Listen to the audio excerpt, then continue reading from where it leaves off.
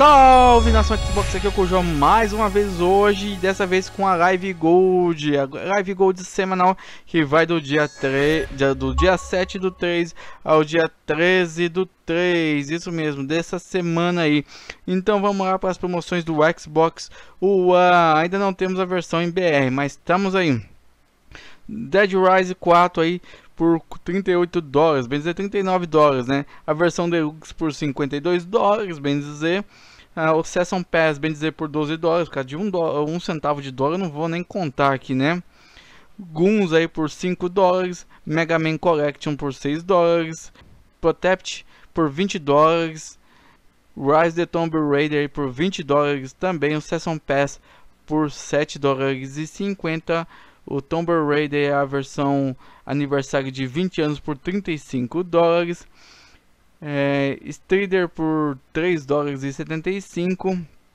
The Bug Butcher por 6 dólares e 69. Escapites por 6,60. The Witcher 3 por 12 dólares, bem dizer, a versão completa Edition por 25 dólares. A DLC por 6 dólares e o Season Pass aí por 15 dólares, bem dizer, né? Temos aí essa promoção aí, tá? Então procura aí o link na sua loja que esses jogos já estão em promoção para você. E ainda no 360 aí temos aí Call of Duty Black Ops 2 por 20 dólares, Bionic Command 2 por 3 dólares e 74. Final Fight Double Impacto por 2 dólares e 49. Lost Planet 2 por 5 dólares. O Colonies por 5 dólares também. Mega Man 9 por 6 dólares. Mega Man 10 por 6 dólares. Plus Fighter HD por 2 dólares e 49.